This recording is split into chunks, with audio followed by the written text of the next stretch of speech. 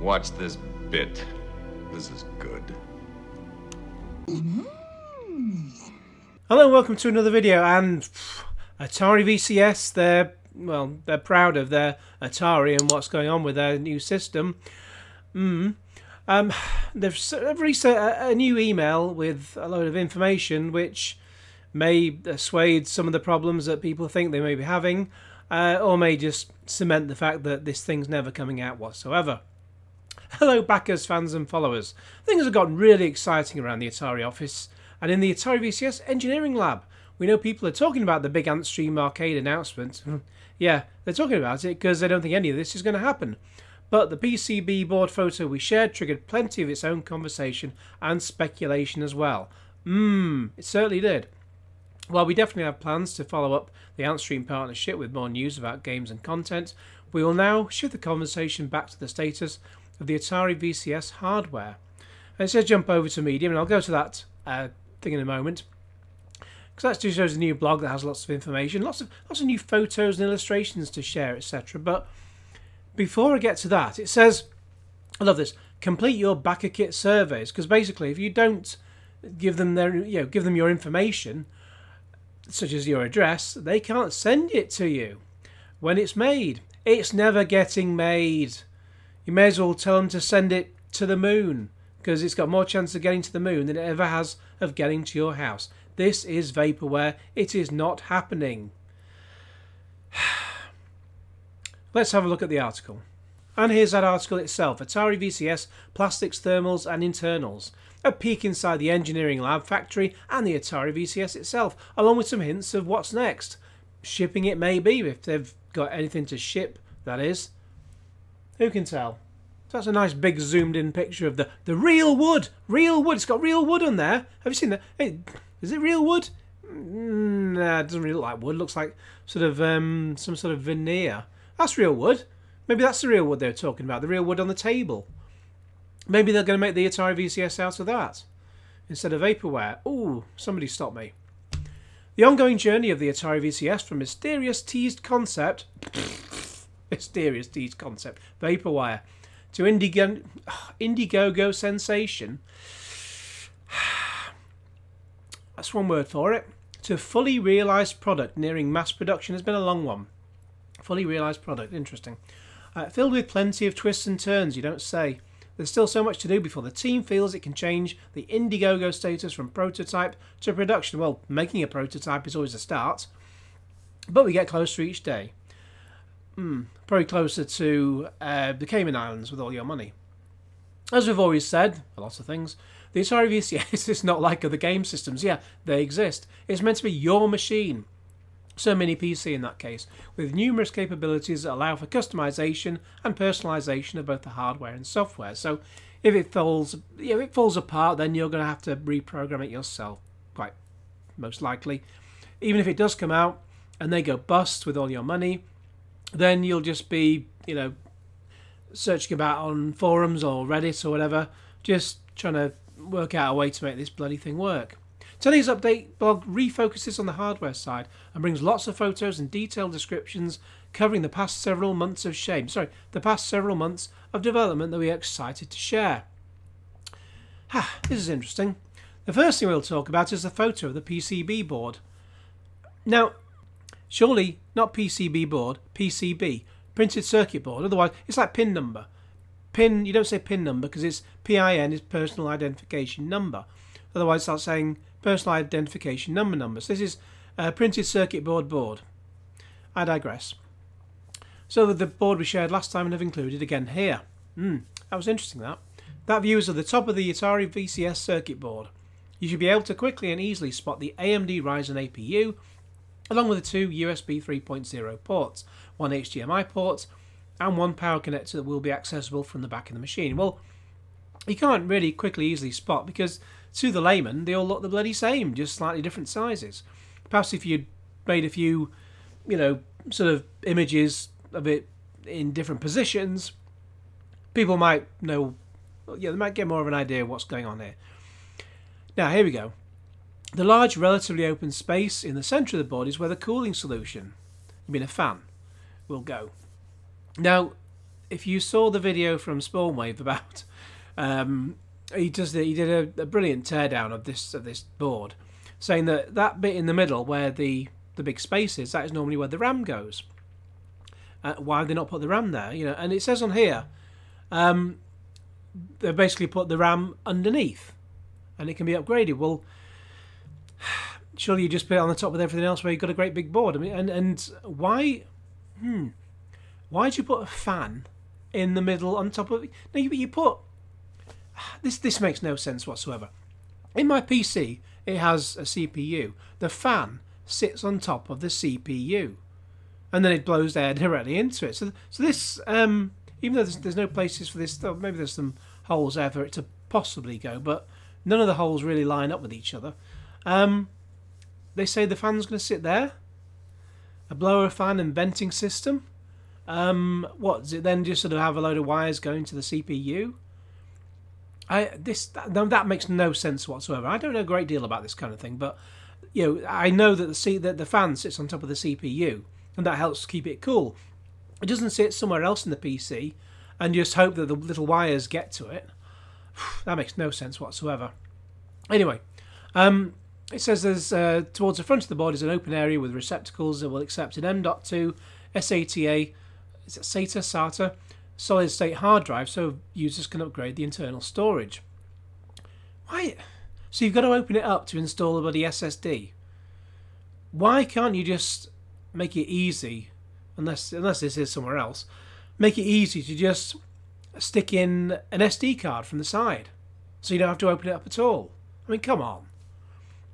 There are also 2 additional USB ports that will be accessed on the front riser of the VCS, right under the front fascia. And there's some pictures. Yeah, that's so... The pictures aren't really any different. They're just... We're not, you know... You're showing us some pictures, but you're not showing us underneath. We're not seeing much at all here.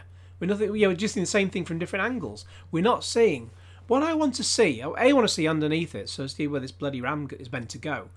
But if I want to see one end of it in particular, I want to see the end where the connectors are. And that's not showing here. There's some tiny pictures of a Atari VCS hardware development pre-production planning this year. You know, that could be anything. The thermal solution mentioned above is a custom unit designed specifically for the Atari VCS. The AMD APU has thermal sensors and a fan controller system that monitors the APU temperature and adjusts the fan speed according to the unit's needs at a given moment. It is supported in its efforts by the 2 large vent ports on the back fascia of the unit. Looking at the back straight on view, the slotted vents on the right rear will allow outside air to be sucked into the unit to cool the processor and other parts. Well, there's a lot of hot air going on here. Hot air is simultaneously forced out and away from the unit through the vents on the left. You can't really see it on the photos. You can't see an awful lot on the photos, quite frankly, because usually it's absolute bullplop. But you can't really see it in the photos, but the vent slots are all angled to drive away air from the unit. There's also die-cut, There's die-cut metal mesh screens to prevent small objects from getting inside the VCS through the open vents. What have we got here then? So there's the... Oh god, it looks like a child's toy. Then again, I had a Atari 2600 as a child.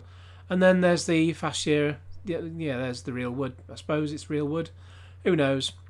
And then there's the side bits there with the funny orange colouring, the mesh. Yeah, okay. Let's move on. The tooling moulds for the Atari VCS plastic parts are largely complete and being put through the normal tuning process of final fit and finish. This is an ongoing process, so most of the photos we are showing here do not represent final textures.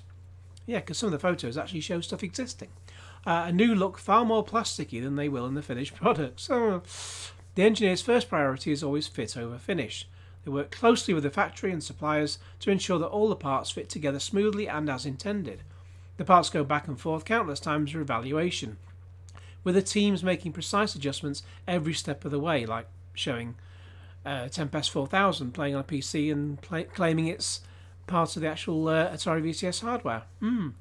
These adjustments all end up contributing to a flawless and trouble-free manufacturing process that starts with easy and fast release from the tools with minimal waste Many plastic parts can be recycled. Yeah, like you're going to spend $400 or whatever on a machine and then just stick it in the recycling. Well, maybe that's where it belongs, who knows. And there's some pictures of the factory, a load of people dressed like Smurfs, and it looks like the weirdest sort of water cooling system going on those bottom two pictures. God alone knows what's going on there. That precision also contributes to smooth and easy assembly processes on the factory floor, where line workers will bring together the different parts, including the circuit board, thermal unit, plastic housings, numerous screws and connectors, plus final finished parts like rubber feet and the decorative front fascias in wood, plastic or carbon fibre finishes that make up a completed Atari VCS system. Meanwhile, all of the same things have also been going on at the Power A factory, where the awesome new Atari Classic joysticks and the Atari modern controllers are just about ready for mass production too. Once the teams shift into actual mass production, the factories have the ability to build thousands of units quickly and efficiently.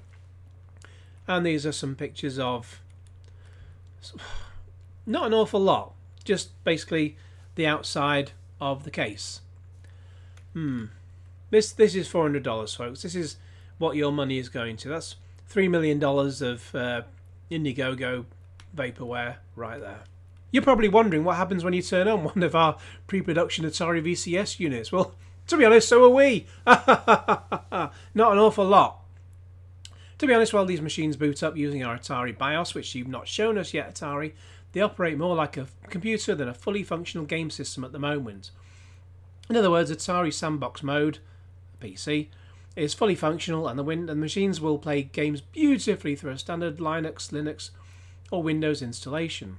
The custom Atari operating system is functional, but various consumer-facing software elements like the front-end graphics interface we teased at E3, along with our Atari VCS store framework and apps, including Antstream Arcade and other native entertainment and game applications, are still in varying stages of development, and not yet ready to be shared or installed into these particular units.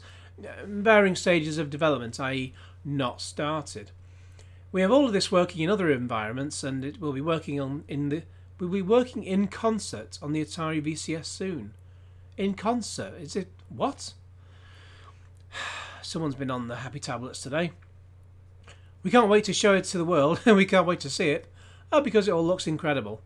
In fact, we are very much looking forward to hosting a series of hands-on preview events later in the fall, autumn in the UK, for a select group of press and partners as soon as we are ready, i.e. the press who are going to give you positive feedback about it and not criticise in any way whatsoever.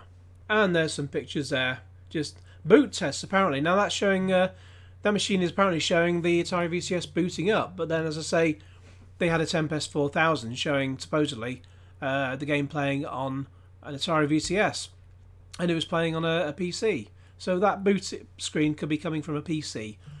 You know, don't be fooled by what you see or hear, as the Jam said. This is probably a good time to remind our Indiegogo backers that you're not getting nothing. Sorry. The participatory nature of their support.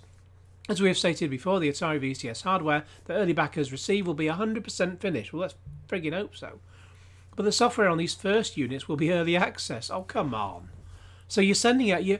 People are spending $400 or so on consoles which don't work, basically. That's what you're saying. You're saying these machines will have bugs, and just they will you'll switch it on and you'll be lucky if it boots up, basically.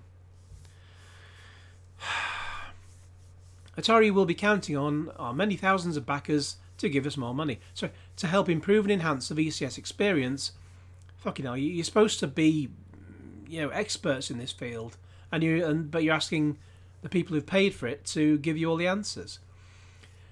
We'll be counting on our many thousands of backers to help improve and enhance the VCS experience with all of the great feedback and ideas we know they will provide, in advance of our retail launch in spring 2020. Our goal, as always, has been to make sure that we ship our official products with the help of our biggest fans. Of course, we will provide many more details about the Atari VCS software directly to backers as we get closer to shipping. In the meantime, we hope you've enjoyed this latest behind-the-scenes tour. So, you're supposed to be able to buy it retail in spring 2020, which means the backers are supposed to get it by the end of 2019. It's, as I say this, and as it says on the screen earlier on, October the 8th is the day today. Christmas is 2 months away. This ain't happening. We have many more partnerships in the works and more new updates and announcements planned, and very much look forward to sharing more with you soon. This is not happening. This really isn't. This is not happening whatsoever.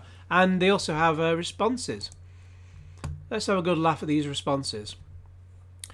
Dusty Console says, glad to see the RAM and internal storage are user accessible for upgrades. Well, yeah, if you take it apart, but as I say, you could have just made it a simple SD card, and then you could, or at least make it just like plug, unless you can, plug like a flash drive in there, a USB flash drive, and get your extra space that way. I mean, or even like an external hard drive, so you don't even have to open it up at all. If you're just putting Atari games on there, they're so tiny you could fit billions, if there were billions, on a flash drive, and you wouldn't have to open the damn thing up. Mars, bloody excellent, thanks Atari. Stephen Kresmer, awesome, thanks for being honest. Thanks for being honest. Oh, they're less honest than a politician. Hopefully it all comes to a successful end. Well, hopefully. Yeah, hopefully.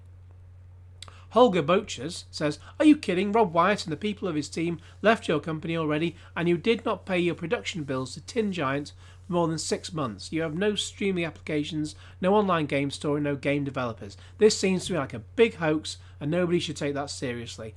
I'm so happy I didn't support that project. And I've seen today the Register has an article about Rob Wyatt's situation. It's it's. So the guy's gone, and and people are meant to be finishing this off without the brains behind it, it appears. So this is not happening. Sean Del River says, awesome update 18, I love it so far, can't wait for update 19 and more future updates, wish you good luck and positivity. Donkey Boy is so excited. Matt Saska says, really hoping that you listen to some of the recommendations early on. For one, I think this unit would stand out from the rest of the pack if you could rotate an LCD TV 90 degrees and play classic portrait arcade games to fill the entire screen. Not massively necessary. Well, if you're playing Atari games. I mean, if it's got a Windows installation on that, you can turn the desktop round 90 degrees and then turn your screen round 90 degrees if you really want to, but you're not going to get people doing that, are you? Not the majority. But it's meant to be like something that is for families, not people who are going to start messing about with the orientation of the screen and then turning their bloody monitor around still. Rick J. Lucas says, Atari, on behalf of the collector community, can you tell us how the unique numbering will be implemented for collector's edition? E.g., will it be engraved on the back of the unit? I imagine anything like that will be part of the engraved on the board itself.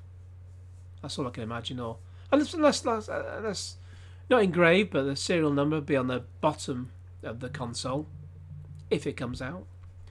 Mauricio Veronez never comes. Yeah, pretty much. Mauricio speaks for us all of us who are sensible.